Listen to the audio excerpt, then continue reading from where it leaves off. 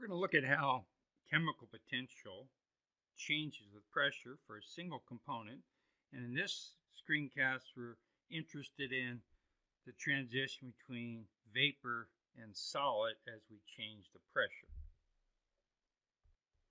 And so the equation that describes the behavior is the change in Gibbs free energy, single component, depends on volume and entropy.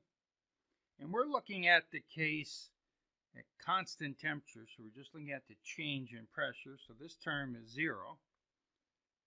And then for a single component, the Gibbs free energy is the same as the chemical potential. That's for a single component. So then this determines how, as we change pressure, we change chemical potential. It says the chemical potential increases.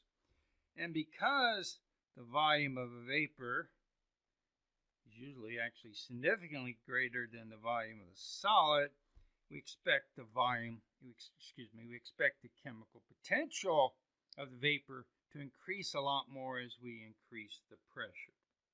So let's look at a diagram that shows these plots.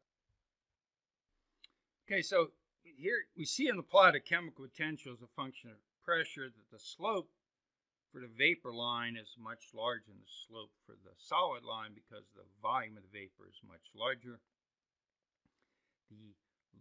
The phase with the lower chemical potential is the stable phase, so the solid lines correspond to the stable phase.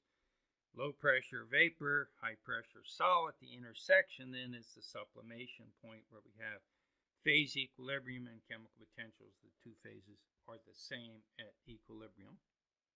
Now notice it says that the temperature, remember this is a drawing at one temperature, the temperature is lower than the triple point temperature, and this is important.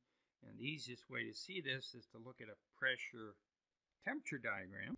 So in the pressure temperature diagram, we're saying we have to be lower than, this is the triple point, so this triple point temperature, we have to be lower than that temperature to have solid vapor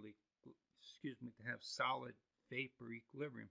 At higher temperatures, as we change pressure, vapor goes into liquid phase. But at lower temperatures, the vapor goes into the solid phase as we increase the pressure.